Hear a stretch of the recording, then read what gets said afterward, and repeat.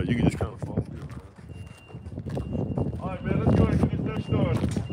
Yeah, I definitely came the wrong way. Huh? I definitely came the wrong way. I was trying to avoid the old box truck there. Oh, no, yeah. You did what I did. I actually failed. Because you better grab them trees. Let's go. Hey, man, we so good, man. Huh? Probably good. They gotta get that truck up in here, man. That gravel ain't helping.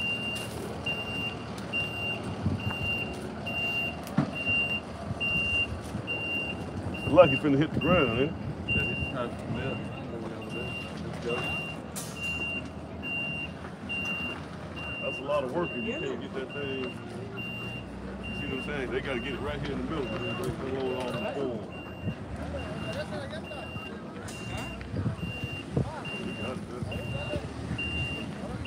They need to turn it hard.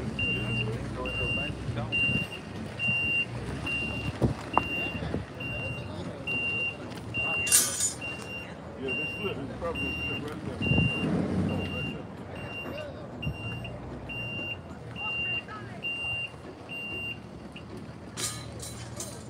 You got this, man.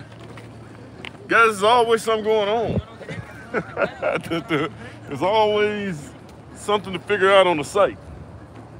I guess a lot of the students they must have got lost or something, man. I don't know. Maybe I had to rethink this field trip thing. Maybe we had to meet over to the school and load everybody up in a van or something. I didn't know it was all back here. So you didn't know house-wise. But the direction.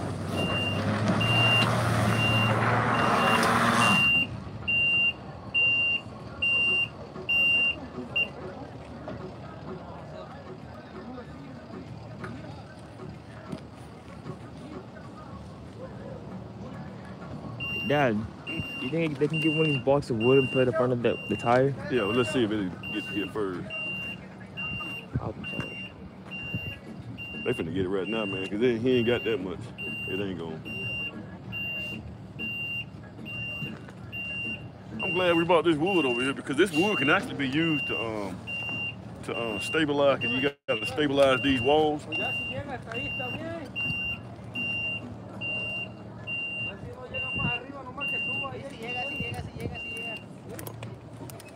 I wish I could speak Spanish, man, know what they're talking about.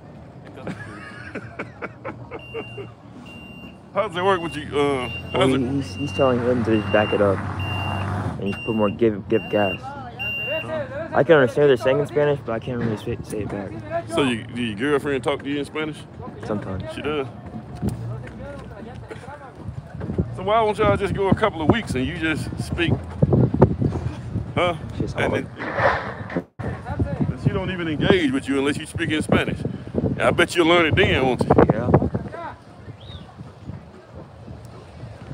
It's cold on top of this hill, man. He's saying come straight back.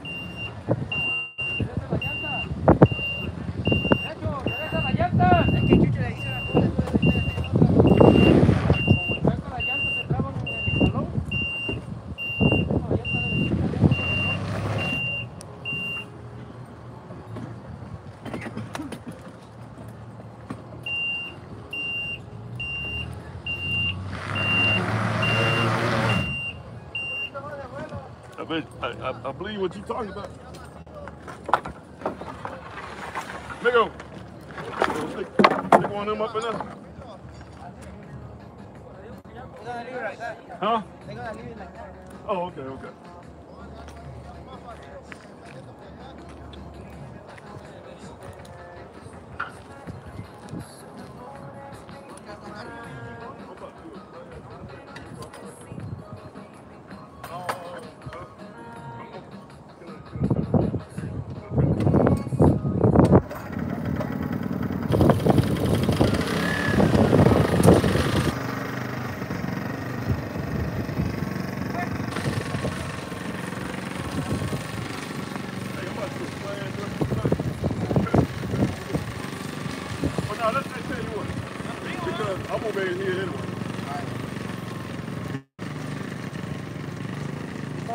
How y'all doing? Doing great. How about yourself? We actually on YouTube Live right now. You guys be careful. I might need to go get my mask. It adds a layer of warmth. I mean, I don't know why it's so cold up on here. That thing right there looks nice, man. Man, it's warm. I like the way you got that little pocket right there. Man, it's warm. Yeah, that's like a north thing right there. I don't know what it is. What's the camera? Put your glasses right there. You'll be able to take a picture, right? No, man, you can do what you want. God, You know what? I'm trying to say on the video, it looks bigger. huh? It looks bigger on the video. Oh, yeah, man. Yeah. Oh, no, this is Everything is actually a big house. Oh, this is Yeah, this is about 3,500 square feet, man. That's just the main level and the upstairs. Yeah, you got the whole basement. You got about 2,000 square feet in the basement as well. All right, we got this. Typically what they want to do is they want to take that form truck and sit it right there in the middle right there. You see what I'm saying? That's what they want to do. Because, you know, them things are heavy, man. You got a lot of weight.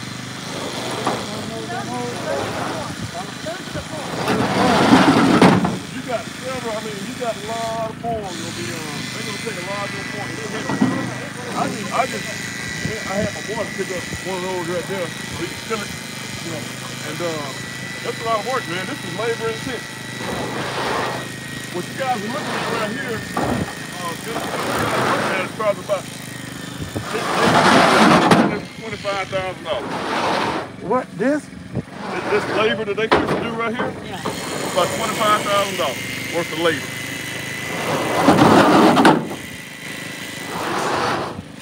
Okay, you still got me, Matt? Now, this is my son right here, by the way, guys. This is the guy y'all be seeing on the videos and stuff. And this is man, Jackson. Hey, Jackson, good. I'm good. Love halfway on, halfway off. There we go. Proper handshake. Hey man, if anything come up on that, I got one or two people maybe coming up on the live stream. They may be typing some stuff in, so let me know. We got two right here. Somebody already asked? Yeah, we got two. Did they ask anything? No. Okay, you guys on the live stream, you guys can actually type in your questions and McKinley will read the questions and then I can go ahead and answer those questions.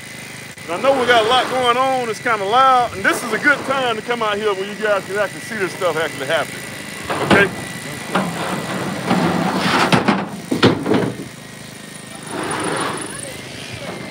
Huh?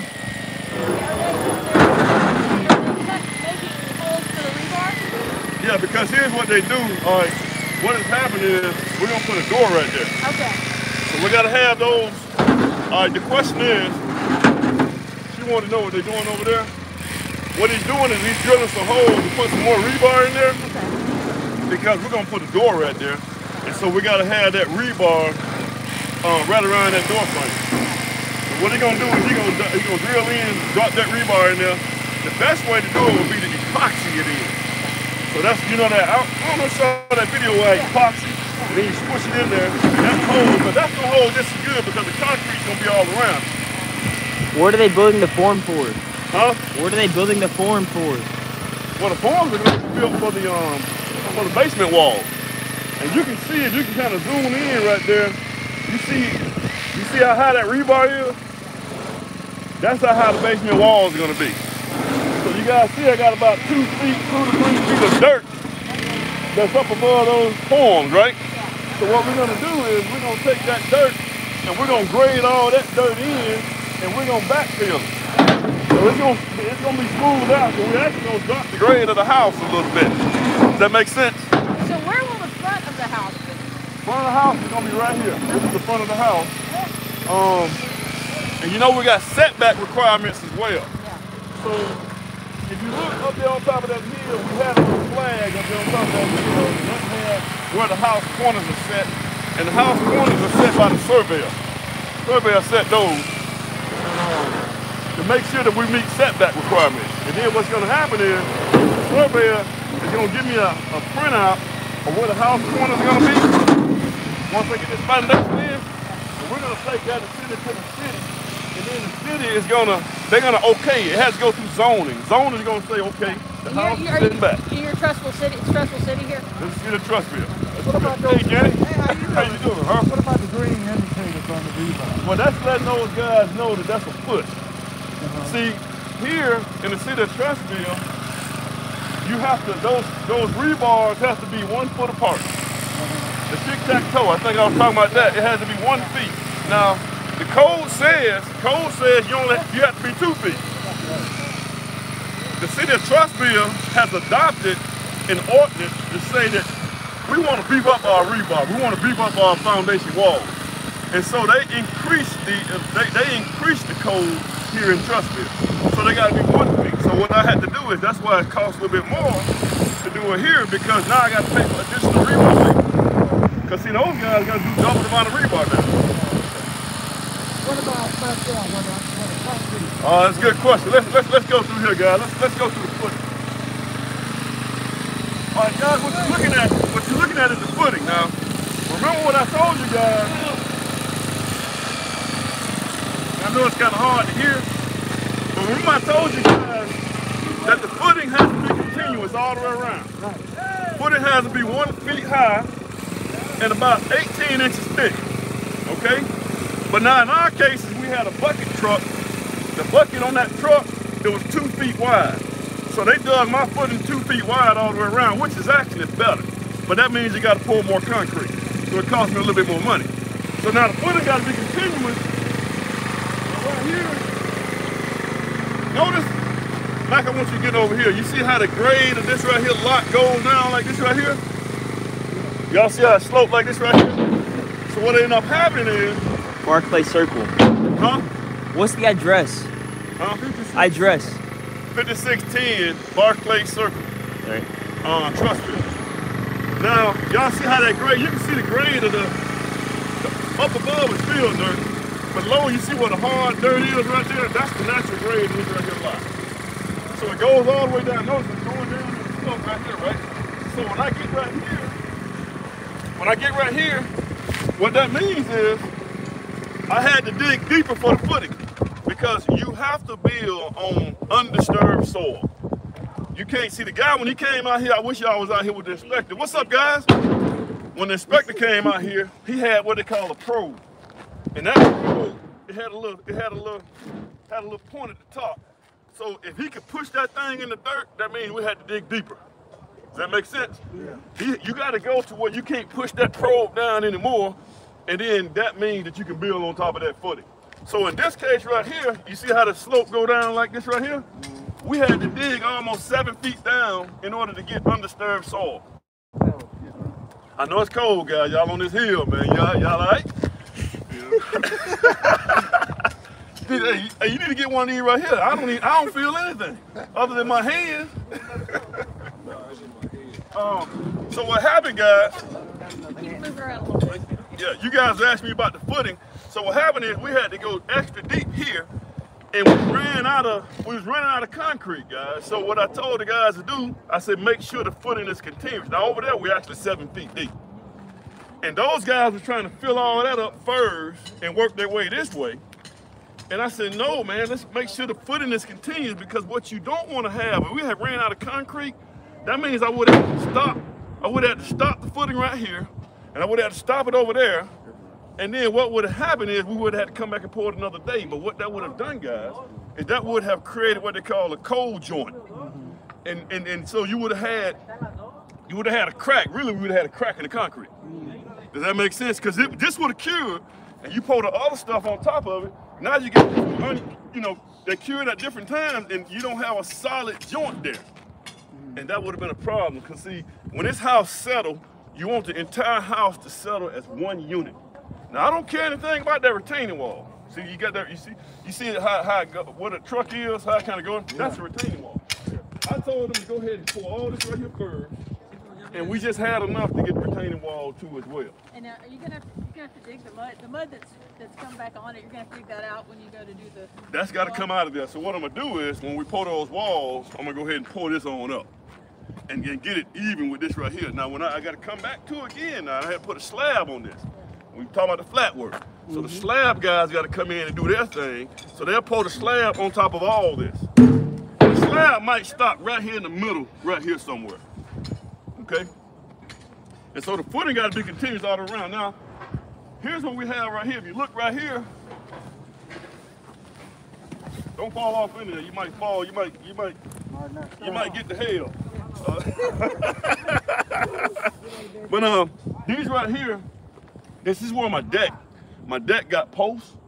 So we got to come out here. We're gonna pour some concrete here and some concrete in these holes here. And this is where the posts of the deck are gonna come here and hit this right here. Now, what this homeowner's gonna probably end up doing is, we're gonna have a patio out here. Now notice how we don't have any yard back here. That's it, said no yard. So this is what we're gonna do. We're gonna do something just like this over here. So we're gonna come over here and we're gonna put that's a geostone wall right there. And this geostone is just cheaper to use those stones. And typically, the best way to do those geostones is to kind of make it go in like this right here, like the pyramids. That way they hold up a little bit stronger. So we'll do something like this right here. So we'll give her a little yard, but also this is a very difficult lot, guys. This is probably one of the toughest lots you can. You don't want a new builder out here fooling around on a lot like this, okay? Because not only that we have to deal with, the reason we cleared this out because this is where the field lines are gonna go for the septic tank. Okay, so it's on the septic. It's on the septic, and see, we're probably gonna have to put the septic tank over there where you at, Janet. Yep. It's gonna probably be right there, and the field lines are gonna go down here. And the thing about it, you can't cover up, see, I can't take this dirt and put it on top of the field line. Right. You can't do that. You have to dig down about 2 to 3 feet deep and set all those field lines in there. So a lot of that stuff got to get, all those bushes down there, that's got to go. I got to clean all of them. My guy got to clean all that out. And I actually got the septic guys going to be out here in the next week or two because I want to go ahead and get that set so we don't be fumbling around with the septic tank and all that stuff toward the end. Good question. Hey man, you guys hit me with any questions that you have, man. All the rocks, bricks, too. We're gonna take these rocks and use them. We're gonna use them somewhere on this landscape. Landscape. Y'all see those rocks up there? Yeah, we're gonna take those. Rocks make some really nice looking landscaping. So we're gonna utilize those rocks. Jim, you got a question? Are you gonna take out the hardwood trees as well? That tree right there is leaning, guys. It's first of all. He gotta go. Okay. So we'll take him out. He's gonna go ahead and fall. He may fall and it may get down to the road. It may be falling up to tall enough to hit the road, but he's gonna come out. That tree right there is about $1,300 to get it out of here. Yeah, that's cheap. And and I don't want to. Yeah, and here's the thing: I may just have them to cut it down. Yeah. And just saw it up and leave it there. So we don't want to haul it off, because that's just too much money. And that big boy right there might have to come down. He may be dead. Now the reason I think he died is because we probably disturbed some of the root system when they was down there. We probably pushed some of that dirt. See some of that dirt, guys. When you're dealing with those trees, you can't cover up the trunk of those trees too much, because if you do that, you kill them. All right, that's something else to think about. All right, now we're gonna let's kind of roll over this way. Maybe you guys, let's go back over here. I want y'all to try to jump over this stuff.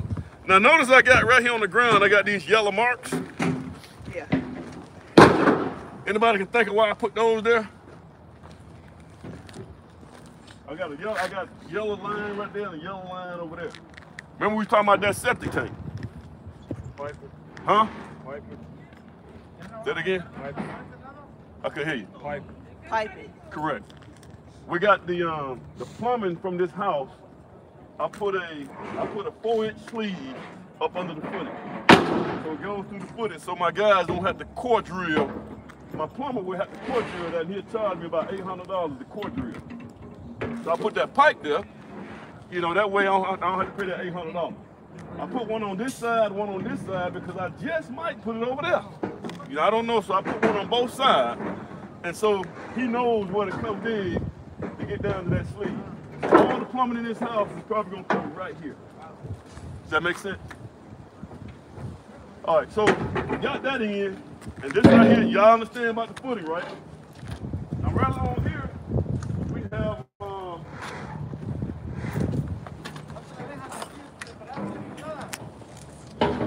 we have these dials. Now these dials, y'all see what they're doing. See, these dials are what they call, it reinforces the concrete, y'all. Now, you know, if you look down here now, you don't see any, the concrete goes down. It actually is all the way down in there. Concrete Yeah, is. yeah, you got concrete go all the way down up in there. I was curious. I Yeah, said, well, it goes all around. That dirt just goes on top of it. oh, okay. All right. No, we got concrete. We got a continuous footing, guys. Okay. All right. And that's what I was worried about. And I'm gonna tell you something. When you guys doing a job, you just go ahead and plan on it. Just like, what is it? We pour this thing tomorrow. I'm gonna be here all day. We're gonna pour this right here. All these walls are gonna be poured tomorrow.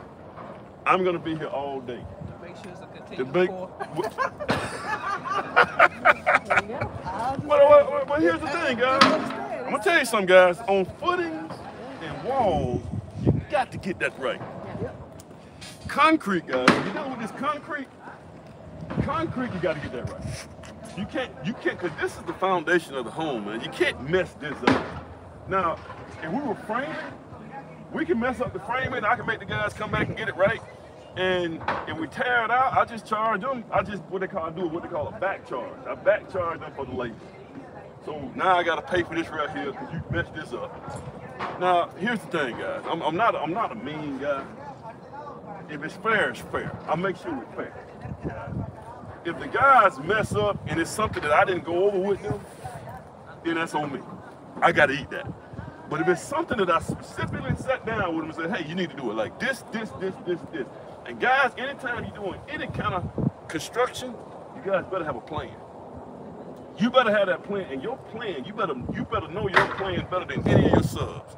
You better have that thing figured out. Because if you don't, they're gonna do what they want to do. And you're gonna hear about it from the homeowner in about a year or so. And that's what you don't want to deal with, guys. You don't want to have to go back. Every time I had to go back to a site, it cost me money. All right, does that make sense? So what we're gonna do is now, look at this right here. I want you guys to see this right here. So we got this right here dialed in, so we have the walls coming right in the middle of this right here. See, they had to kind of adjust these right here over so that they fit right in the middle of the wall. Y'all can see the natural grade of the soil right here, right? So what's gonna happen is, we got 10 feet, we do about 8 feet, it's actually on the ground right here. Then we do about 6 feet, and then we'll do 4 feet, and then all the way down 2 feet. Notice that the walls, we do the walls in 2 feet increments. And now, here, I'm also putting the brick ledge, so we got brick ledges too now. So the walls are 10 feet, and we're gonna step in a little bit in certain areas, like low enough to make sure we're under the grade. So that's where we're gonna put the brick leg. That's where we're gonna stack the bricks. The bricks are gonna be stacked on the walls. Does that make sense? And then we'll come on. What's funny, man? What you laughing at? I thought you were laughing at me. Feeling the yard, man? All right, and we're gonna come around. Notice how we tying these suckers together, guys. So every last one of these things right here, we got them tied up. They'll tie them up all the way around. And guys, like I said, this right here is labor intense. This is a lot of work. But why is this one untied?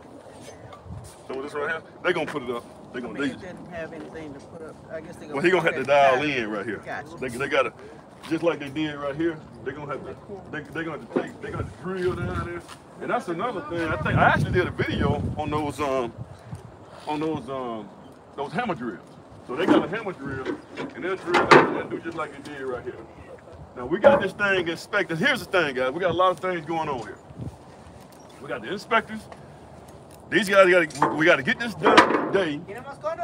It's gonna get inspected at 9 o'clock in the morning by the inspector. Once they get inspected, I got my line truck gonna come. They call it a line truck because we're gonna pump these walls. Here's the thing, guys. We can't use the boom truck. See, the boom truck is the big guy that y'all know raise up, and you just kind of drop it down. That's easy to work with, but we can't boom over these trees, and we can't get the boom truck up in here. So we gotta bring what they call a line truck in. What that means is I gotta do what they call a Mako mix. There's a Mako mix, so that means the concrete gonna cost me more money because it needs to be able to go through those lines. They gotta pump it through a line. And so you're gonna have about 3 or 4 of these guys. That thing is heavy.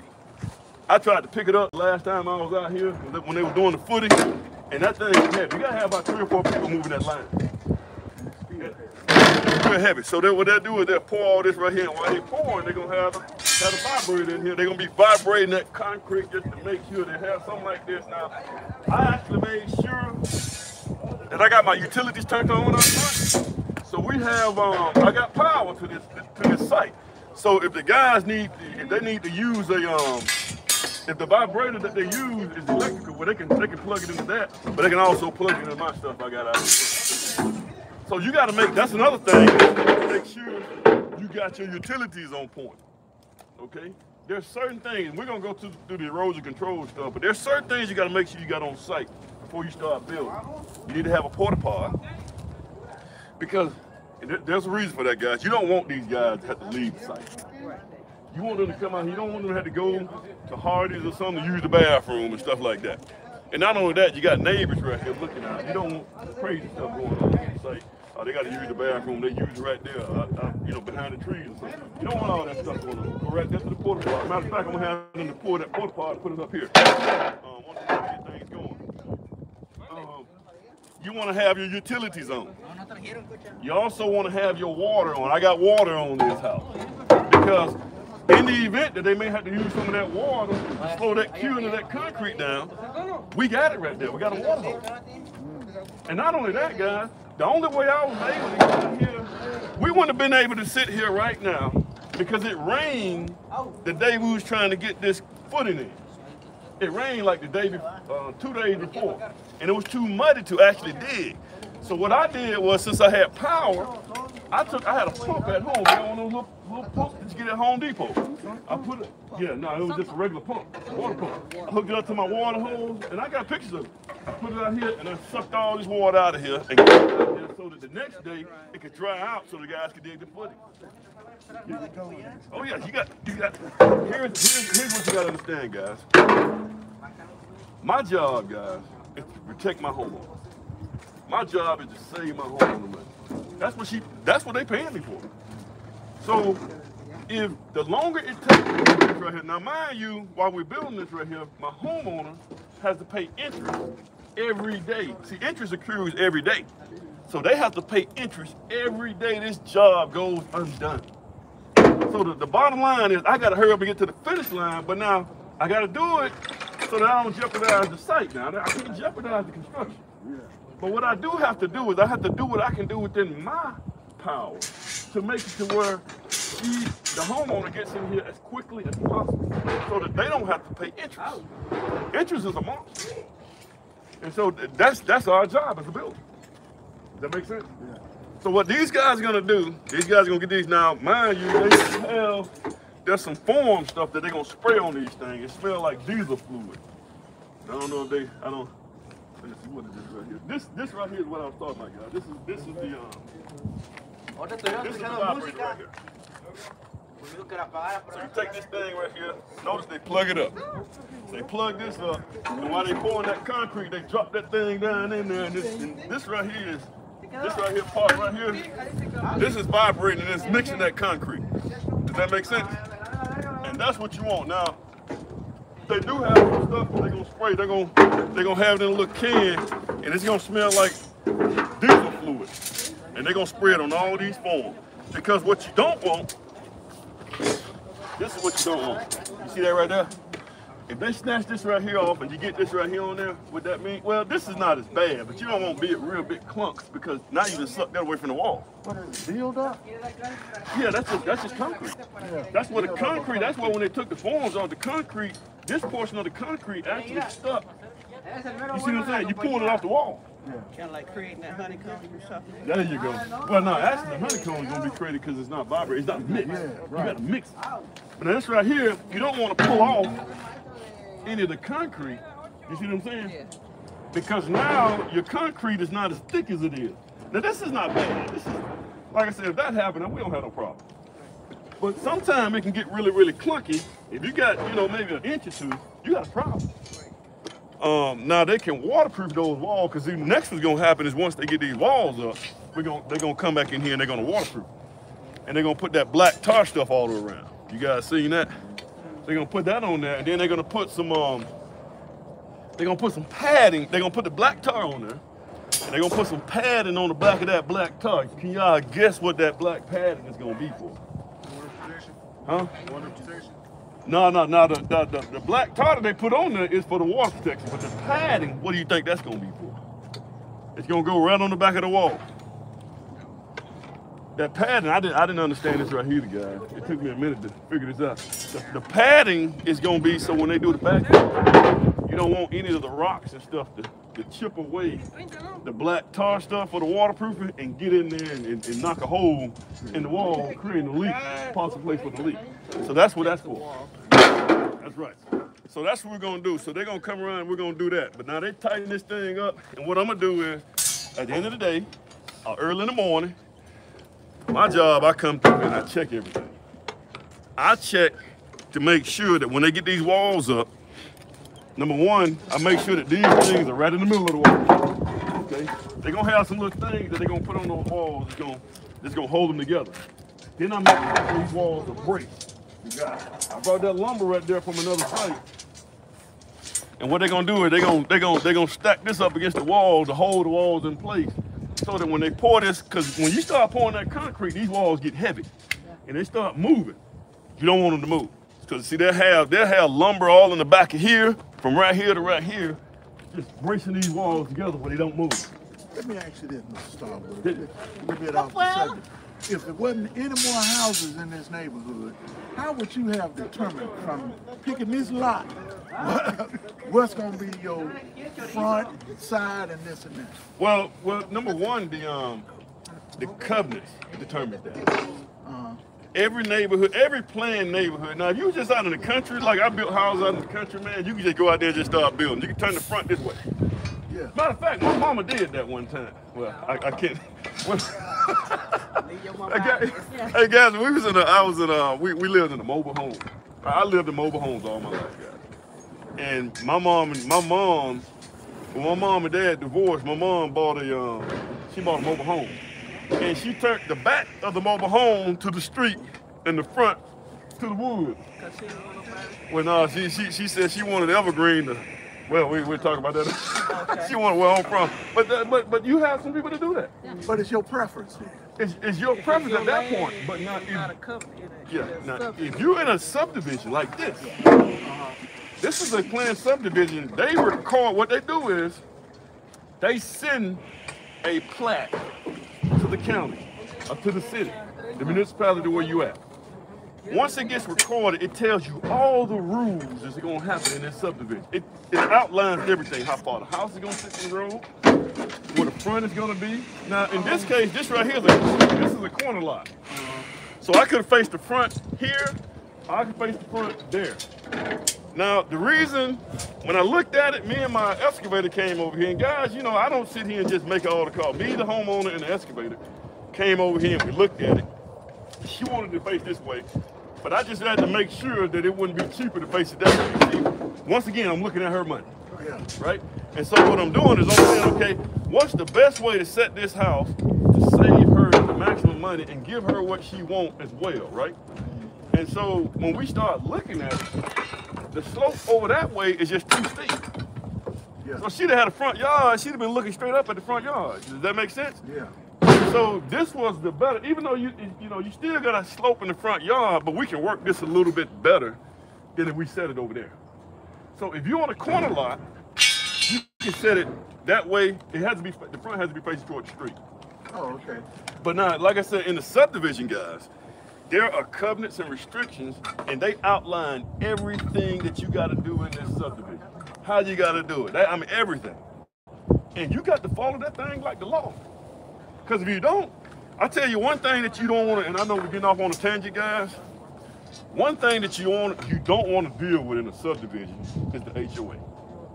The HOA of a subdivision has more authority than the bank. Homeowners Association. The homeowners association can foreclose. If you're not doing stuff according to the HOA, they can foreclose on that house. In most cases. Depends on what municipality you're in. Okay? They can actually get in there and they can shut that thing down. If you got cars and stuff parked out in front of the house and they say, well, this is what we don't want, that president will come to you, hey, you need to do it like this. And if you don't do it, they can make proceedings and file things, and they can shut everything down that you got there. Kick you out your own house. We got buildings in my neighborhood that has stopped because like you stopped clay. Like those bells and stuff down there. They asked me to put his stuff down there. He had buildings about 5, 6 years. They'll shut you down, man. Here in the city of Trussville, and this we're gonna talk about erosion control, guys. And I met the guy over here.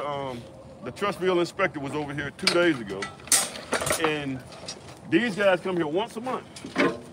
Once a month, and if you don't have your erosion control in place, they'll shut this site down. They won't do another inspection until you get this stuff ready, until you get that stuff right. Now, guys, when I used to be at the city of Alabaster, I used to do that too.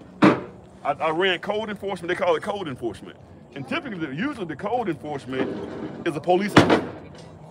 He has a badge. And he has a little bit more authority than the building. Now, the building official has a lot of authority too. The building official has just as much authority as the police chief. He can kick you out your house if you're not following. Yeah, there's certain things that he can do. And as a matter of fact, when I was a building official, I got a badge. I had a badge just like a police officer. People thought I was a police. But they have that right. The job of the building official is to make sure everything in that municipality is safe. So I'm making sure that as a building official, he makes sure that when somebody comes in this house right here, the reason that the inspections happen, guys, is because when people come in this house, they need to be safe. And it needs to be constructed safely. This is what all this concrete and all this stuff and all these inspections is about. Safety. That's it.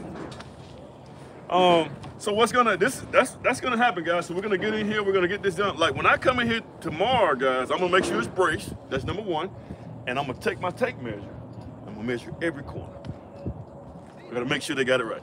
I'm gonna make sure every corner is right. This right here length, it's gotta be right. I'll be able to see everything because why am I doing that, guys? I'm making sure these guys are forming these walls are 100% correct. It comes back on you. Square footage too. Square footage, man. Yeah. Well, once again, I'm looking out for this homeowner.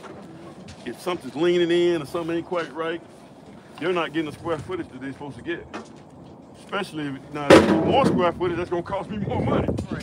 If they get less square footage, they're not getting what they're supposed to get. You see? So my job is to check. My job is to make sure. I should have had the plans with me. But my job is to make sure that everything is consistent with those plans. That's the name of the game. Make sure everybody's doing what they're supposed to do. And we're standing in the middle of the basement right now. Is that We're right? right in the middle of the basement. Now, here's what I got. Here's what's going to happen here. Once they get this formed up, matter of fact, I had to call the trucks off. I had 3 trucks coming over here, and they was going to drop gravel right here in the middle where we standing at right now. So what's up, buddy? So they was going to drop that gravel right here, okay? And the reason I needed that gravel here is because next week, we're going to be doing our slabs. All right, so what's going to happen is that gravel is going to be spread out here so the plumber can put his stuff in the ground. He got to run some things because we got a couple of bathrooms right here in this basement. We got a bathroom that we got to put his stuff in the ground. Well, I'm not going to finish the downstairs, but I want to have it ready for it in the event that they finish. You see what I'm saying? So we're going to stub out pipe in this downstairs so when we come back and finish it, it'll be there. Like this crew out here is this your foundation? This is my wall guy. This is my footing and wall guy. And waterproof. Yeah, footing, waterproof, and wall guy. Correct. So the next one be your frame. No. My next guy is gonna be that slab. Oh yeah. See, the next guy. Right, the slab. Yeah, the next guy is gonna come out here. Man, these are good questions, man. Yeah. My next guy that comes out here is gonna be my plumber. Well, when we get this right here gravel out here, I'm gonna have my slab guy. He's gonna spread it for the plumber. He's gonna spread that gravel all the way through out here. He's gonna spread about 4 inches of gravel throughout this whole area right here. And then my plumber's gonna come in and he's gonna put his pipes in the gravel. You know what I'm saying? Yeah. And then my slab guy's gonna come back and he's gonna He's gonna put the reinforcement. You got places, guys. We got load-bearing walls down here, so we're gonna dig. Say for instance, there's a load-bearing wall right here. We're gonna dig a little bit deeper where the gravel is. We're gonna dig deeper so that concrete is taken in that area. That's called a grade beam. We're also gonna put rebar. Then we're gonna have, especially where the steps at. Steps are always gonna be load-bearing walls. Yeah. So then we're gonna have that inspected. And then we're gonna come forward. The slab guys come forward. And so then you'll be, once we get that ready, then we'll be ready to frame. I have my framing package out here. And now also, before the framing guy, I'm having to re-quote lumber packages. Guys, these are some crazy times that we're living in right now. Because what's happening is prices are changing. And I'm gonna tell you something, man. It's not gonna ever work to your favor. I can guarantee you. And I told my lumber guy, I said, look at here, man. I'm shopping. So you make sure you get it right. Because I take, we gotta shop people now. But I probably won't even shop. I may not even shop because this guy, I have a good relationship with this guy, my lumber guy. This guy, he has never, and my son, you remember him, don't you? Matt, we sat down in the restaurant with him. But this guy, man, he makes sure that my lumber package is good. I don't have to keep picking up the phone. Hey, man, I need some more 2x4. I need some more of this. I need some more of this right here. This guy gets my lumber here, and he got it right. Mr. Stallworth, but you've given a quote to the homeowner prior to taking on the lumber and all that was in there, right? Lumber package and stuff like that, in most cases, I don't think on this particular job it's not, but lumber packages now are, I let it be budget items. Oh, okay. So that means if I go over, that's the homeowner's responsibility. Oh, okay. If I go under, she get that money. Oh, okay. You see what I'm saying? Yeah, so right. if the lumber package is, let's just say it's $60,000, right? Yeah. And the lumber guy, it ended up being $55,000. Well, that homeowner gets a $5,000 credit. But now if the lumber, if it was $60,000 and lumber package ended up being $65,000, then she pays whoever the homeowner is, they pay $5,000. Yeah. That's how it works. Okay. I don't know, on this particular house, I don't think we did. The lumber. I think I had the lumber package set. But now the houses I'm building now, the lumber package, the ones that I'm doing forward, the lumber package are beginning to be budget items. Yeah. Because I don't know how this economy is very strange. Yeah. We're living in some strange times. And not only that, it's hard. Guys, I had to have everything in this house. We got everything picked out. Everything. Garage doors, windows, all the stuff that you pick out, all the plumbing fixtures. We ordered everything. Yeah. As a matter of fact, I'm ordering everything. Everything ought to be sitting here waiting when it's time to put it in. So, the garage coming here. Garage is right here, on the side right here.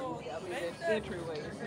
Correct. So they come in. You see all that big pile of dirt right there? That's gonna be gone. We're gonna take a lot of that and push that back over here to give her the backyard. Okay. A lot of this dirt right here. See, we're gonna cut out. You see all that dirt right there? All that's coming off and going. That's gonna be backfill, and we're gonna use that to slope the front of the yard, so the front of the yard is not so steep. All those trees now. Let's kind of walk around here. Anybody got it? Jennifer, you saw how heavy those things are? I just want. This is what those guys are picking up, guys.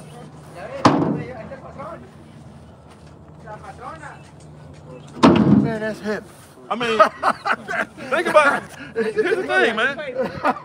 These guys are picking those things up like it ain't nothing, man. I mean, 3, 4 of them up outside. Like, y'all go ahead. this is he picked up 2 of those. Now, like, man, let me grab one of them. I grab one of them, and hold up.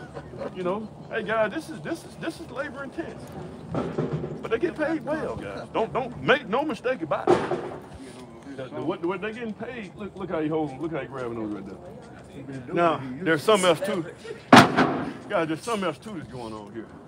These guys have lifted them so much, they know how to lift them very efficiently. Exactly. So it takes some strength. But what I'm saying is, when you start, it's almost, I don't know if you guys ever lift weights. When you lift weights, and I've been taking my son in there, we've been lifting some weights. We're gonna get beefed up again. But when you lifting weights, it's the way you lift it makes a big difference. When you get used to lifting, like I just dropped the weight on my chest because I don't want to use all my energy taking it down. Right. So if I just drop it on my chest and push it up, I got more energy to push it up. Yeah. Well, these guys, look at that. He's grabbing those things. He's got a system figured out. That's how to carry them. And he got, well, it's not as big as these right here, but he's carrying them things right there like it ain't nothing. Do anybody have anything else on what we're gonna do here in this concrete part? Anybody else? Jennifer, you got anything? So this part here, when you actually gonna level everything out. Correct. And then now, what's gonna happen on the gravel now is we're gonna put some 6 mil poly plastic on top of the gravel. Now, typically, guys, when I'm pouring a slab, when I'm having my guys pour the slab, I use what they call fiber in the concrete. I use a fiber mesh. So it's like these little old bitty small fibers that they put in there, thousands. You can actually see them if you look real tight, real hard on it. But I have the fiber in here, it actually strengthens the concrete. Okay? Because here's the thing, I don't like what they call the mesh wire.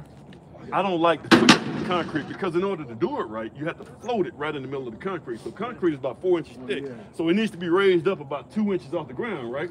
Well, what's gonna happen, guys? Y'all know what's gonna happen? Well, what's gonna happen is when the guys pour the concrete, they're gonna be stepping on it. They're gonna be stepping on it, they're gonna be pushing it down. Now, it'll still hold, but I think the fiber in mine it's better to go. And now, like once again, it costs more to do the fiber. So it's probably about another $20 a yard more for the fiber. That makes sense?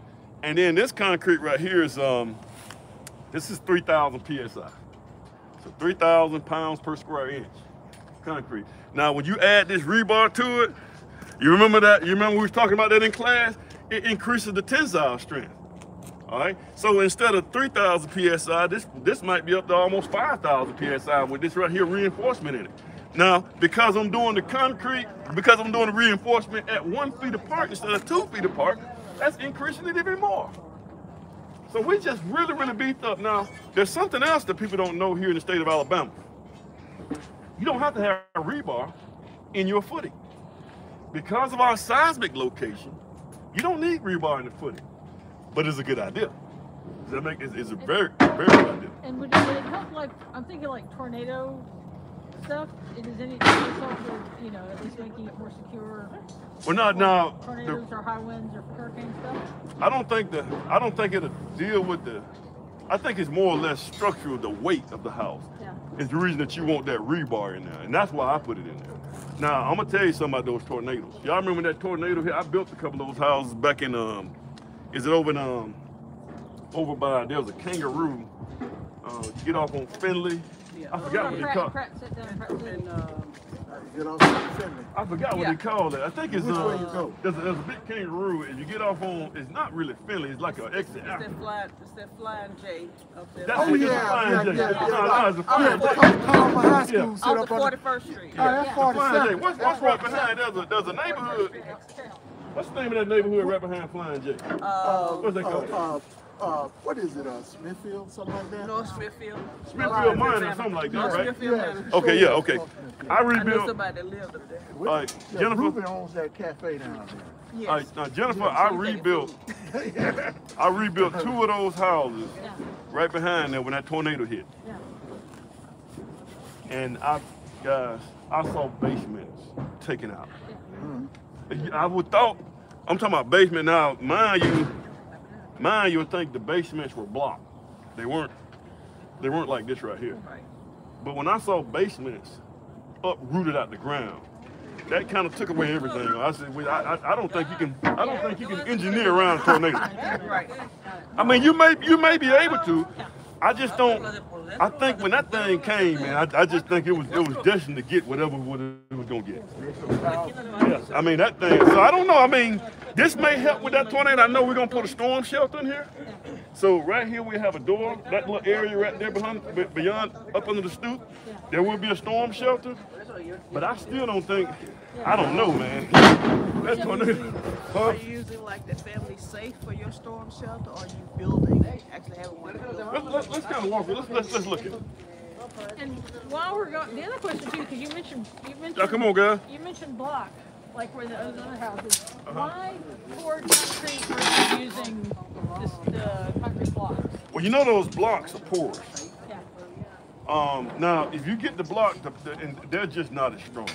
They're not as strong because they put together with mortar. Right. And now, if you put rebar in them, like we got here, because you can put rebar in them.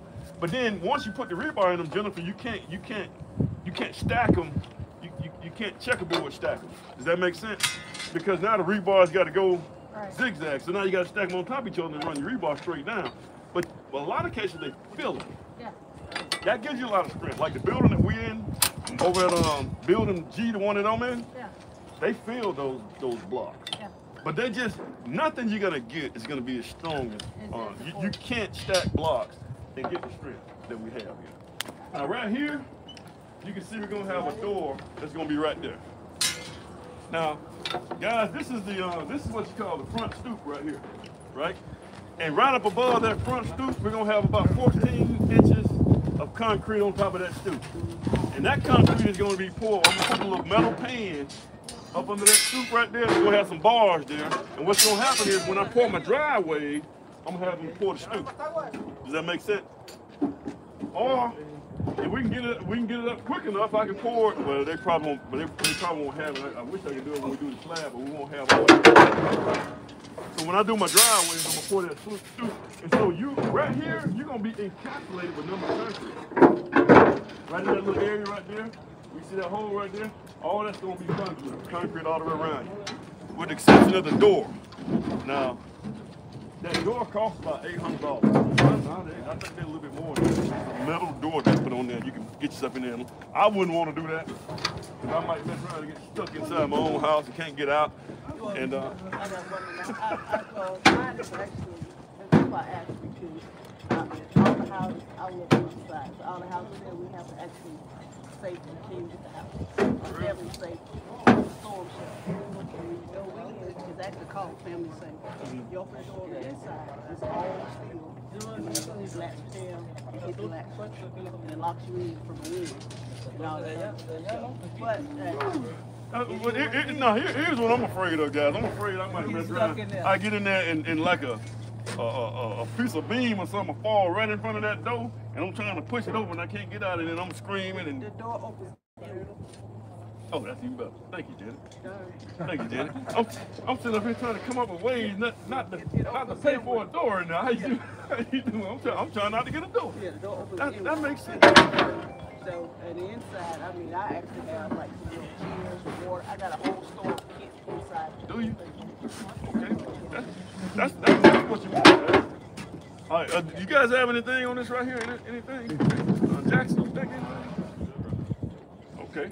Let's kind of, so everybody got the storm shelter. We talked about that, right? Mac, you got anything, man? Problem solving. How do you like problem solve out of situations? Yeah, How important is that? You on a site like this right here, anytime you build anything, you better be a problem solver. That's just name. Guys, what I do as a contractor, guys, my job is I just problem solve, guys. That's all I do. That's all I do. If everything went right, there would be no reason for me because you could do it yourself. My job is to figure out what we're gonna do when things go wrong. That's what I do. Just like when those guys were about to pour all that right there, we was about to run out of concrete, I had to look at this right here job. I had to look at the big picture. The big picture is the house. I had to see everything. Because see, I got to deal with every last contractor that walks in this house. I had to deal with them. And when one contractor, if something is wrong on the front part, we're going to have a big problem on the other parts. So that becomes a problem. So that's what you want to think. So what I'm doing is I'm trying to think of where can I not have a problem with? Okay?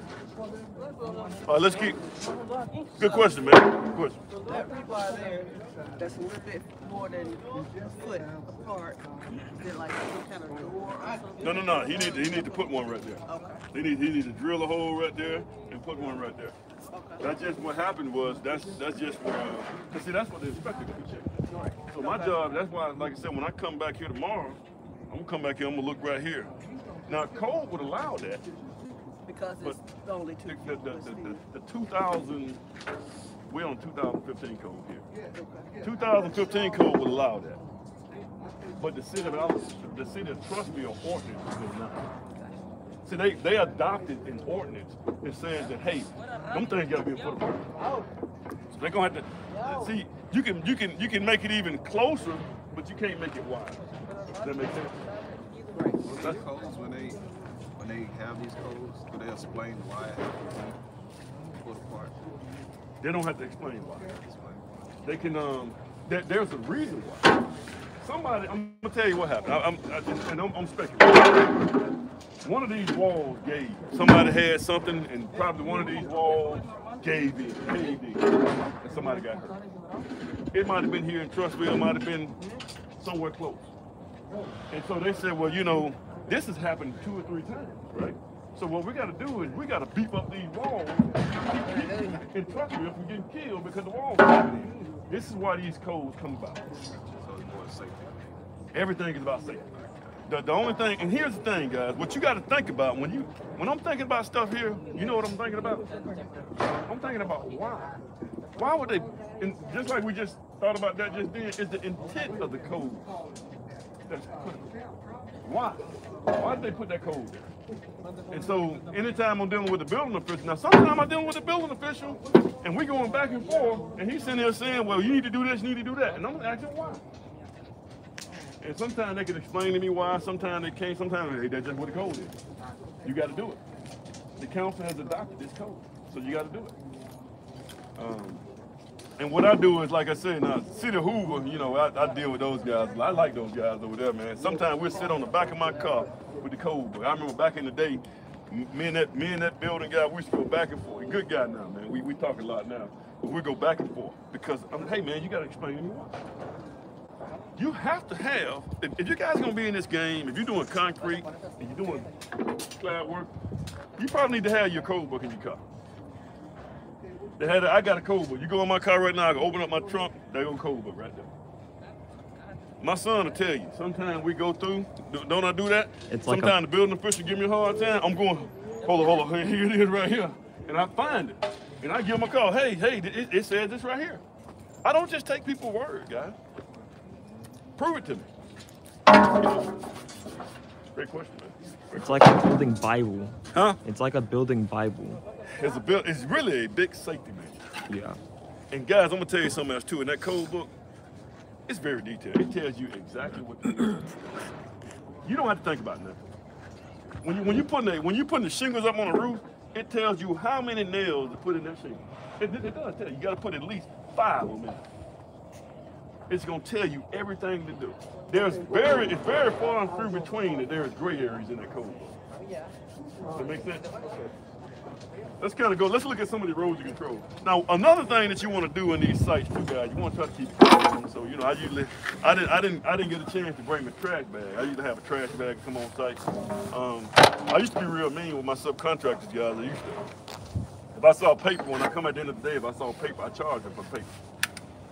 And, but I stopped doing that, guys. I just try to keep it clean. I try to help them keep it clean because here's the thing, man. You don't want a site. If you're building, and if you're a builder, if you're a contractor, you don't want a nasty site.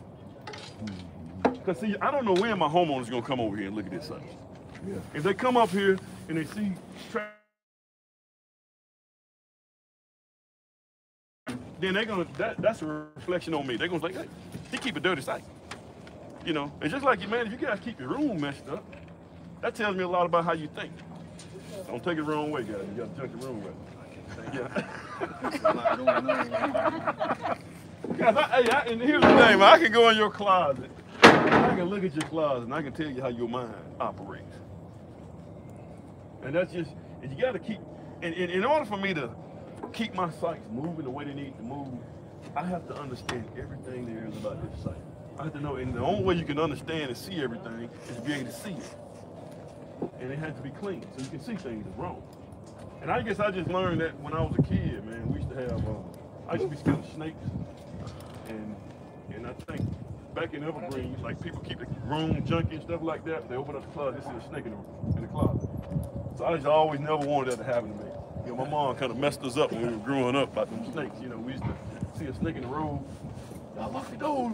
Look at those." She start fussing at us and stuff, and she has us all nervous and stuff about that. So I didn't ever want snakes and stuff to be in my room. So I made sure it was all clean so I could see everything. And then not only that, they leave all this stuff. You may find a pack of chip paper inside the wall, or Gatorade bottle in the wall, and all that stuff. So man, you can find like in the steps and stuff. Like when you build on the steps and stuff, they leave all that stuff. And I typically don't, you know, like smoking and stuff. I typically don't, you know, I'm not as tough on them now. I don't like for them, you know, have a lot of smoke on my site and stuff like that because I don't want the, you know, cigarette butt, yeah, I don't want that stuff everywhere. It don't look good. So. But I got, that's one thing I do. My son does it too. On my site, clean up. Clean up. Keep it clean. Anybody else? You guys have anything? I had a question earlier. I was looking on YouTube. You mentioned about the trees. Yeah. You have to like talk with like wildlife. Cause I know it's like certain trees you can't cut down. Now, once again, the ordinance. Well, no, the covenants. Once again, the covenants. The covenants will tell me, if I go on the covenants, I guarantee they're gonna have a landscaping ordinance here. And they're gonna tell me what kind of trees I need to put in the front yard. They're gonna say, now, I can take down trees, but they may have an ordinance to say you need to have 2 maple oaks or whatever, white oaks in the front yard. And they need to be, I don't know, a 10-gallon tree. You gotta buy those, put those in? Yeah, you gotta have your landscaper put them in. And so, what I'm saying, it depends on what subdivision you're in and what ordinance, not ordinance, but what ordinance they have. right, because I had a friend of mine that just built a house in Texas. They did give them a list of a couple of trees that they can use so the homeowners could choose which tree they want, but they only had 3 or 4 trees to choose from. That they had to put that's out right, there. that's right. I tell you another one. Over in, I'm building a house over in Ross Bridge. You guys are gonna go to the Ross Bridge. So we got one over in Ross Bridge. Ross Bridge has a lady, she has a master's in horticulture. And the last time I was out there, she ate me alive, man. I mean, it's gotta be like this, it's gotta be like this. And she came out there about 3 or 4 times because there were certain trees they had to have. There were certain, I mean, you can't have straw hay in Ross Bridge. You gotta have the mulch. That's what you gotta have all throughout. I mean, they just, and then not only that, the house backed up, it abutted to the golf course, so they had to do stuff out there too. I probably spent about, I want to say $20,000 on just the landscape. Typically on a house like this right here, I probably spend about $8,000 on landscaping. I spent 20 over there. Well, no. But here's the thing, guys. HOA don't. Hey, let's retract. I mean, I get it. That HOA is going to preserve the value of your property. Because you don't want people. I mean, like even in my neighborhood, I don't want people just parking everywhere. I don't want people doing what they want to do. I don't want people putting up a house that don't look like everything else in my house, you know, and they got a blue house and I got a brick house. You know, their house is blue, like for real blue. I guess over there, I'm an artist, I like people be themselves, but I get it. Everybody had their preference. And you don't want, and here's the thing, over here now, that guy that lives right there, he's the HOA president. He's the guy, no, he's the ARC, it's called the Architectural Review Committee. He's over the ARC. So he looks at the house first. He looks at the design, the elevation of the house, and he says, okay, I approve this right here. Well, they actually meet, they have a board to meet, and they decide whether, they do it in most of these neighborhoods, like Ross Bridge, stuff like that.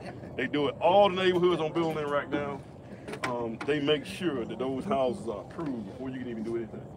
As a matter of fact, if you don't get this thing approved, like over in Ross Bridge, the HOA has to get a letter to the inspections department in order for me to get the certificate of occupancy.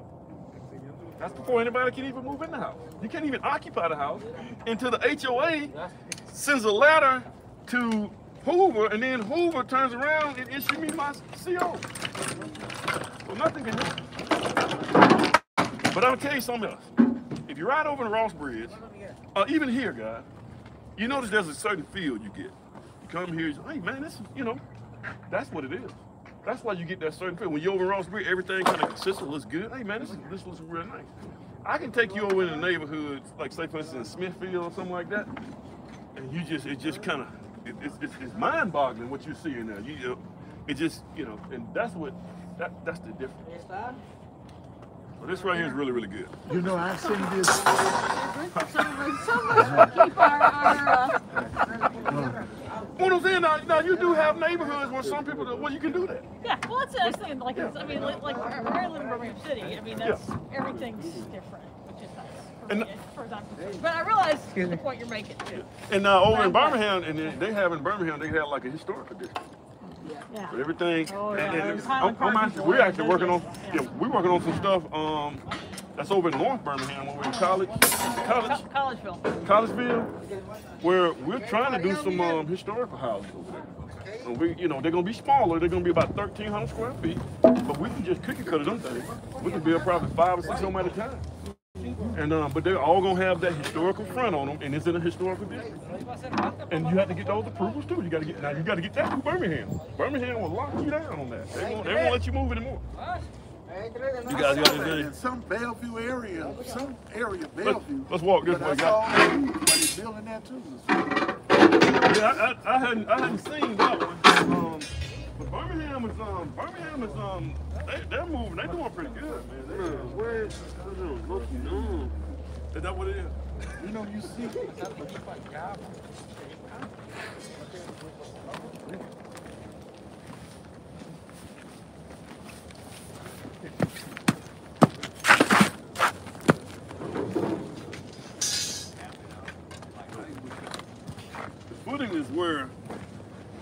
This is what your house, this is the most critical part of this whole structure.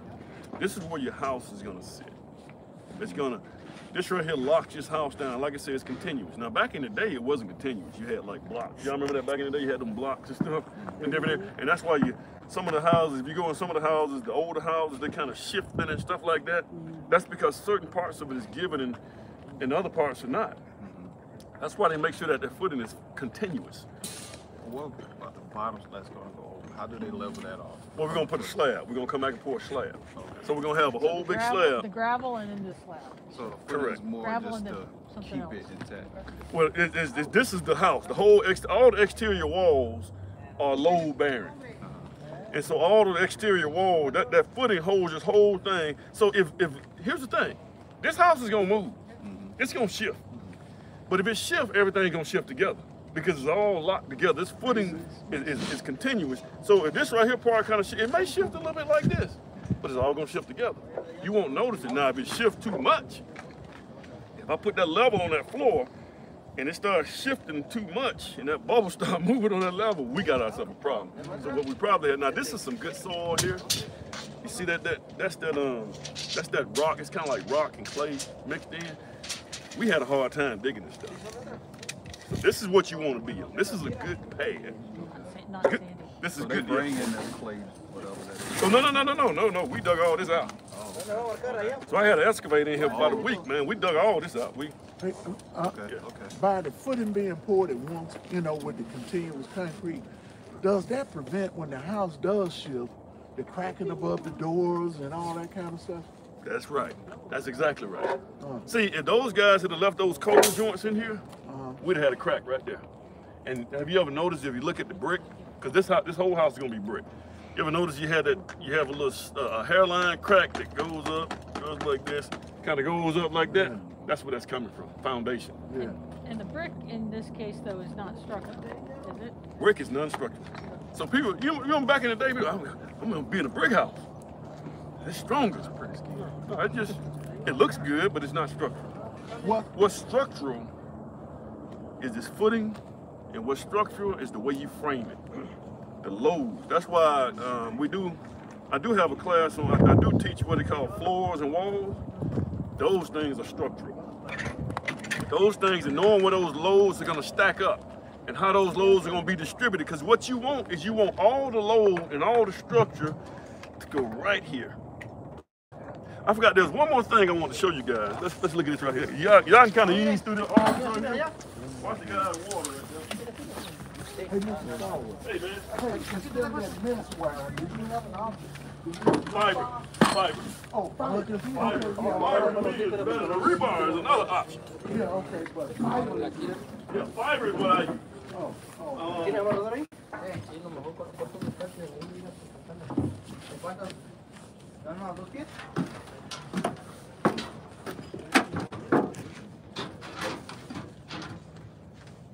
Can anybody tell me what this is right here?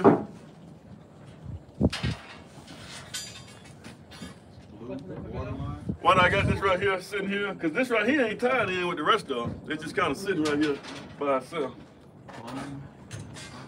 Well, can't be plumbing. Hey guys, y'all know this right here? Huh? Oh, no. The house edge is right there. The line they got popped on the ground. We got this one piece of rebar. It's just kind of sitting out here by itself right here. It's kind of going to ground by, huh? Huh? That's my ground wire, guys. This is, this right here, this piece of rebar is actually, it goes down and it attaches to the rebar that's in the footing that goes all the way around this house. Okay? So it's grounded. So if I'm sitting here and I touch an electrical wire, it's gonna pick that. It's gonna pick that path. I don't want to mess up my new no phase here. But if I touch an electrical wire, I want it because electricity is gonna try to go to the ground. All right. It would rather pass me by and go to the ground than to go through me. Unless I do this right here, unless I touch both of them. That's why I don't know if you guys ever, when I used to work with electricity, I kind of leave that stuff alone. But when I used to work with electricity, I used to kind of change stuff out. I used to try to, when he was like a little baby, I did some stuff in my house. But I did it with, I put my one hand behind my back and I tried to work with one hand. To keep it from trying to ground me like that. Because if I did like this, it was going to go straight through me and go through my heart. That was going to stop my heart. And I was like, I told his aunt, because she was the only one there, she was a little girl at the time. I said, hey, look, we're gonna go downstairs and work on this electricity. If you don't hear nothing from me in about 10 minutes, call 911. But yeah, you want it. That's why you can see these birds and stuff when they get on these power lines, they don't have anything to worry about because the electricity is not trying to go through them. It's trying to go to the ground. So this is what the grounding wire does. This is where you have that here. Okay, that's critical. You can't pass an inspection without that. Got anything else, Matt? Let's look at some erosion control because y'all got a couple of questions y'all got to answer. I hope you guys been doing y'all tests and stuff. I've been putting reviews out and everything, so hopefully they coming up now. You know, I don't think they do until like tomorrow. So you gotta make sure. You lost like 10 coups. Y'all won't fail.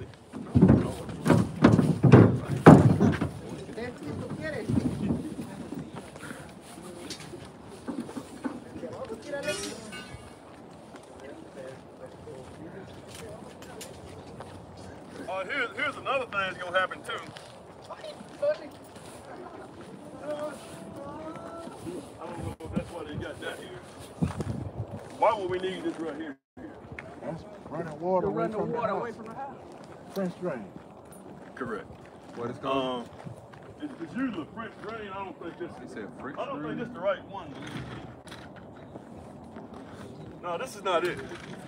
What you're gonna have is when they waterproof this right here. Typically, what they do is they put some gravel in there. They put it. They take this and they put it all around. You have a drainage. You have to drain the daylight. It's usually 6 inches, right? And it goes all around the house, and it's gonna go to daylight here. It's gonna go to daylight here. Typically, what we do is we'll just have a hole right here. I know why they got it there now.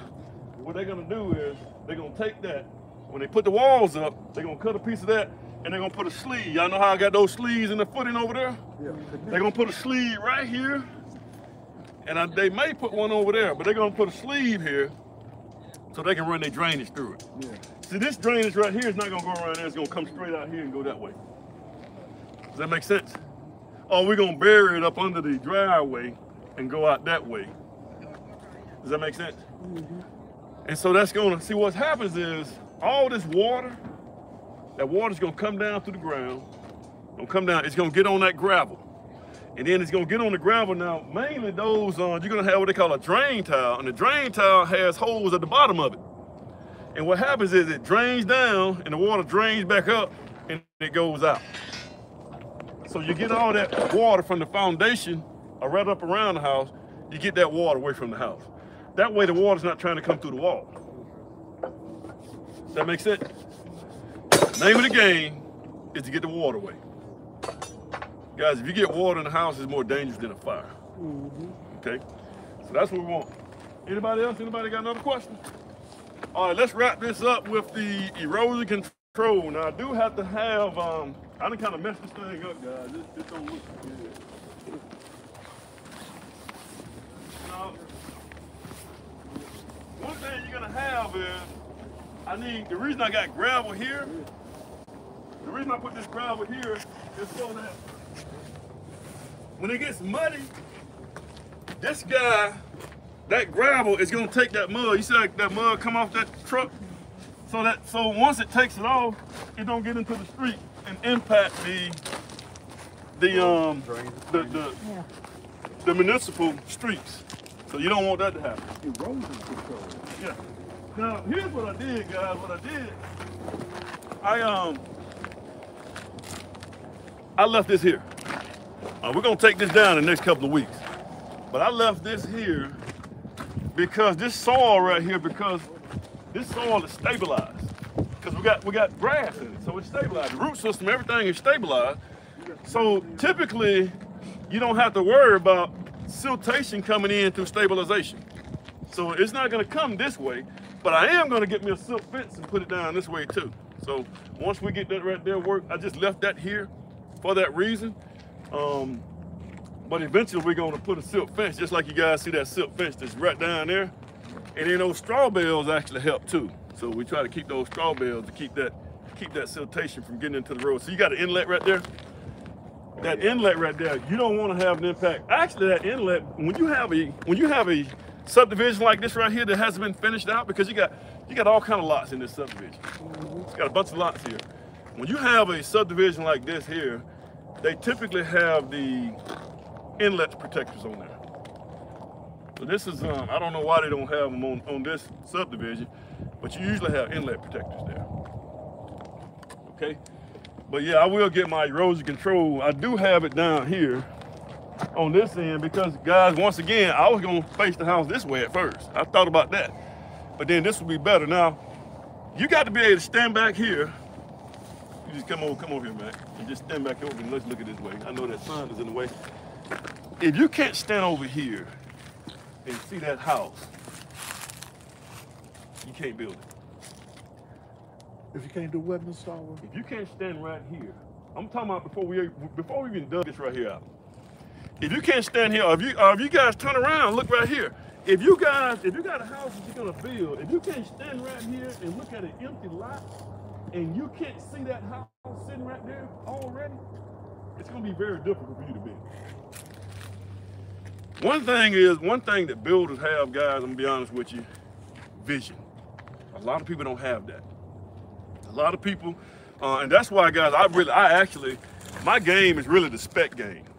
I like to build houses spec. It's very hard. And when I say spec game, that means I just go out, get a loan from the bank, I go build a house, you come in and buy it. That's my game because I can see those things. I've been like that all my life, by the way. But you can see that. You got to be able to see it.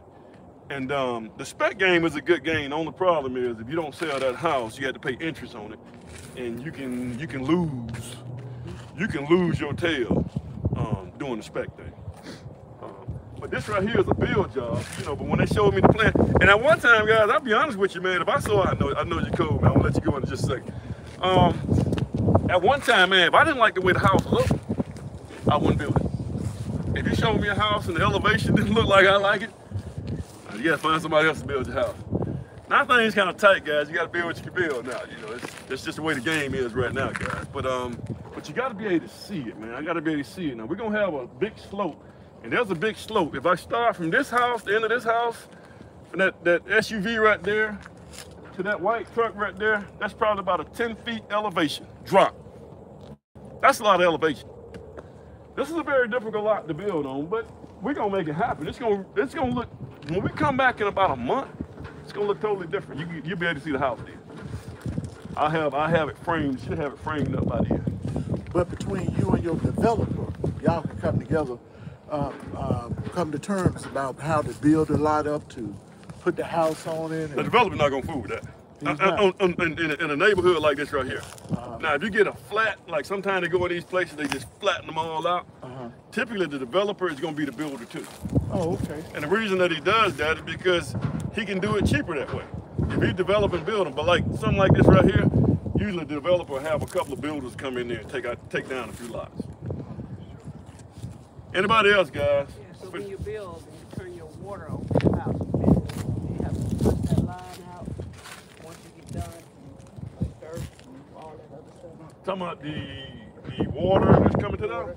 The water's coming to the house, you have to make sure everything is flushed out. Let's look at this right here. Let's get into some sunlight.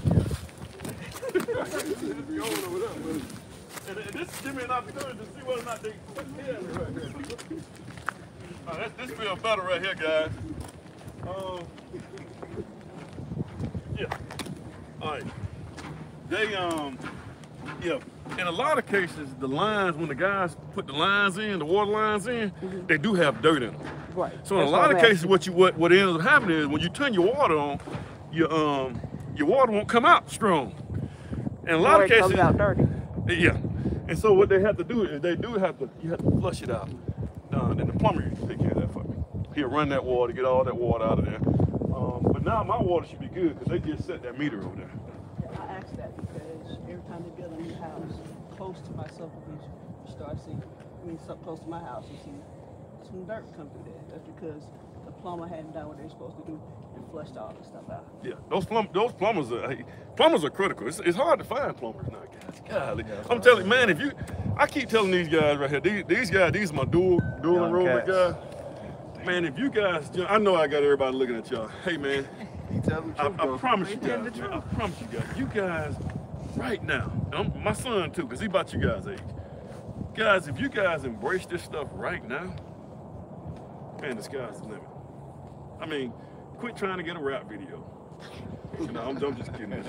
Quit trying to dunk a basketball and trying. Yeah, you can do that too. If you can do it, do it.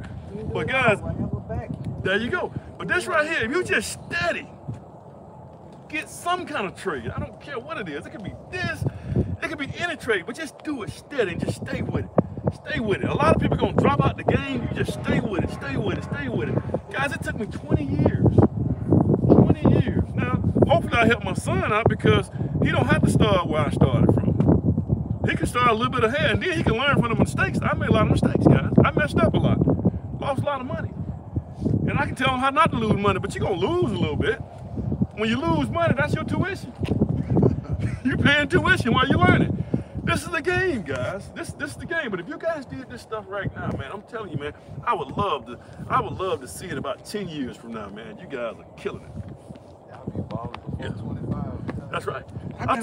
How many houses you built, Mr.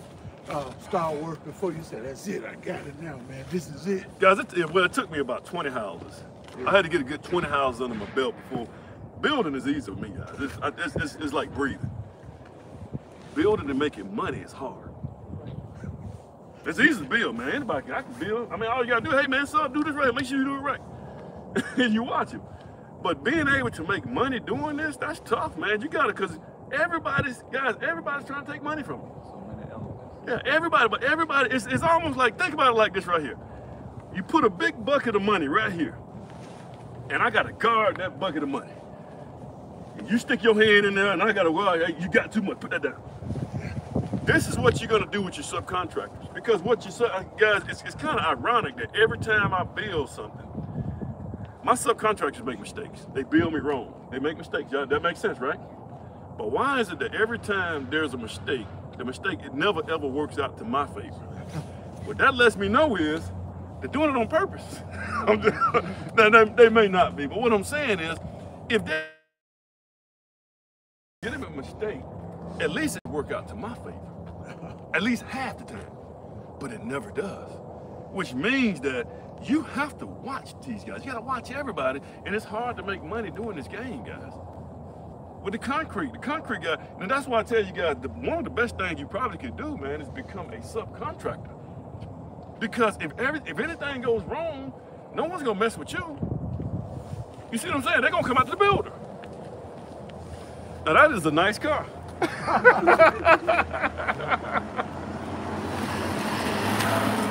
What is that? Jag. That's a Jag. Jag. This is a nice neighborhood, guys. Hey, Mr. Starworth, and Yes, they sir. also say the homeowners trying to get in that bucket to get some money too. They trying to get all they can from nothing. No. Once you sign a contract, if you do a guaranteed maximum price, Yeah, it is what it is. right. But they don't want to spend any more than that. Yeah. That's what you got to understand. They're not going to want to spend any more than what you already agreed upon. And I get it. That makes sense. Because I won't want you to do me like that. I want you to come to me and say, hey, man, it's going to be more. And we're going to have a problem if you come back and say it's going to be more. Yeah, You see? So they fair. yeah. But the subcontractor, they're going to... I just got some bills in. I just got some quotes in. My plumbers and stuff like that. Hey, man, it's going to be, I know we said this right here going to be, but it's going to be $2,000 more. Well, I got to go find that money somewhere. How do you manage that? Like, okay, you do all that before you go get that money, right? You talk to all your subcontractors, what's their price and maybe a cushion price. Yeah. Well, see, the problem is if you put too much cushion in there, you can lose that job because people they're gonna shop you as well. Yeah. So if they go to another builder, and I lost a job. One of my best friends, I lost the build job to him because the builder came in. Another builder came in and said, "Well, hey man, I can do it for this right here." And and I lost that job. I put too much cushion in there. So that happens, man. That happens. But you gotta control them guys too now, man. You can't just let these guys just come in here and just throw a bill. You gotta check their bills. Like I had a painter. He charged me X amount of dollars, and then he sent another invoice, and his invoice was higher than what he should be paid. I'd already paid him everything. And all he gonna do is if you pay him, he just took the money. But you see what I'm saying? Yeah. And if you catch it, and you already, oh man, I made a mistake. You see how it works? But if I go ahead and pay him, he's just gonna take the money. But when I called him, oh, now my bad, I double invoice you. Your job is to keep up with all that crap. You better have an accountant. I do it myself, man, because I know what I've done. I said I scrutinize everybody. Oh look, man, I've already paid you. So you gotta keep that stuff in mind. But also with your cushion, somebody trying to go to a lower bid, they have to be careful that they go to that lower bid just because the lower bid on the back end, they say, well, this costs more, they still end up paying more than what you gave the first time. Now what you do have to do with the homeowner, if I'm hired at another builder, I have to make sure I tell that homeowner, hey, look here, you make sure you compare apples to apples to oranges to oranges. You need to make sure of that. And that way, you see what I'm saying? Because some of these guys, they may be lower, but at the end of the day, it's really about the same. Like with this guy, when he had this other guy to go build his house, he ended up paying what he would have paid me. I had that happen to me twice. I had another builder, and I know the two builders that they dealt with too. And guys, the building world is like a fraternity, I'll be honest with you. I never say anything negative about another builder. I don't do that. Yeah. And you shouldn't do that. Because you need to focus on you. Your job as a contractor is to give those people the best product for their money. In any sub-trade you do, even if you're doing the concrete, my concrete guys need to be trying to give me the best product for my money. That's what we need to be focused on, guys. It ain't about me. It's about my customer. That's what it's about. Hey man, I appreciate you guys coming. I talked to Steven today. He's like, man, where my boys at? So I got you guys. I'm glad to see you guys here. You guys had a hard time making it? Yeah, all right. It was a good little drive from mine. I know, man. You got to fill that tank up now, don't you? Anybody else? Jennifer, you good? All good? Can we come out here? Because I want to see how y'all... Look, man. This is another mountain out here. That's a good question, guys. Hey, y'all check this out, guys. You guys are welcome to come out here anytime. If you guys want, just don't hurt yourself. I do have insurance if you do. Don't run off with it. But yeah, you guys are welcome to come here anytime. I can see you when you're here though. I can see everything that happens on this site. I got these cameras, man. I got some nice. I should have showed y'all my cameras. And I stuff. saw the one up on the Did y'all see it up there? I saw it. Yeah, they get solar panels, so I don't ever have to worry about anything. But every time somebody walk on this site or their motion or something, it starts to record. So I record everything that happens on my site. Those subs don't show up, so I had a driveway out here to see whether they showed up. And sometimes your subcontractors lie to you. Hey man, I'm sending somebody out there. And hey, there ain't nobody out there, buddy. I'm looking at it right now. What brand of camera do you like? Ma'am? What brand of camera do you like? It's called a Reolink. And it used T-Mobile. So T-Mobile, you had to have a T-Mobile card. And you put that T-Mobile card in it as a data card. And it's just, I'm gonna do a video on that. Yeah. And you can just sit there, like I said, I don't have to worry about anything else. And I just, now if somebody steals something, I probably still won't know who it is because, you know, I can actually zoom in, but you probably won't be able to tell, you know, like, you know. What about the class business? Huh? What about the class this afternoon? Floors and walls. Oh, I'll be online. Oh, okay. That's why I had to ask you. I was kind of confused on how everything was, because I know you got changed up some things. Yeah, I reversed the 2 classes. But yeah, what I do is, guys, y'all know I video record some of my sessions too. But if we can't, I'll be there in person, guys. So it just, and you know, like guys, if you're getting sick, because I got one of my students sick, he got the COVID, and if you're sick, you know, just you can zoom in. I'm doing both of them at the same time. So,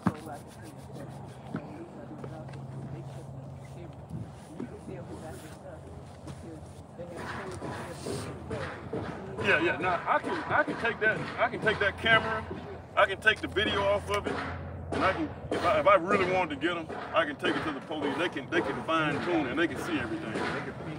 Yeah. So it's good, guys. This is just the way it is, guys. Now I'm moving to another. I'm going to take to the next level. I told my son I'm trying to take to the next level.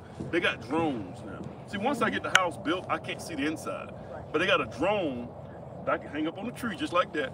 And I can fly that drone right down, and I can walk through that house with you.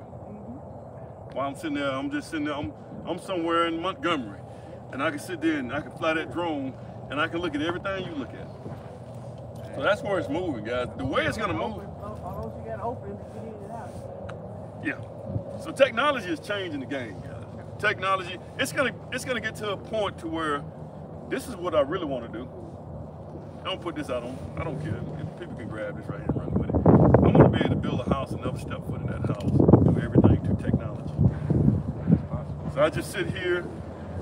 I don't have to send a superintendent out. I can measure everything. I can check out. Well, no, I don't know. That's going to be very tough to do, man, because there's just certain things I got to.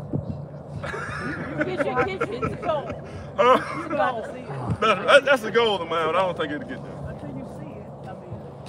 Yeah, I gotta go pull the tape measures. I gotta do something. You got a point there. That's what's moving though. That's what's moving. All right, I think what time is it's almost time. Yeah. So we're online on Monday or? Yeah, I mean, my guys, we'll be in class. Right there, yeah. But you'll be lecturing on that. Yeah. So I'll lecture Monday, and then I think I got the other field trips too. Now I did put a video. I'm put a video. Finish up that other section. It's just so long. That 79501 or something. It's just I'm gonna have to video that one because we need to move on. All right, guys. I appreciate you guys for coming, man. I appreciate you guys for coming. And until next time, we ought to have this thing almost framed up next time. Man, don't mess around and fall down that hill, buddy.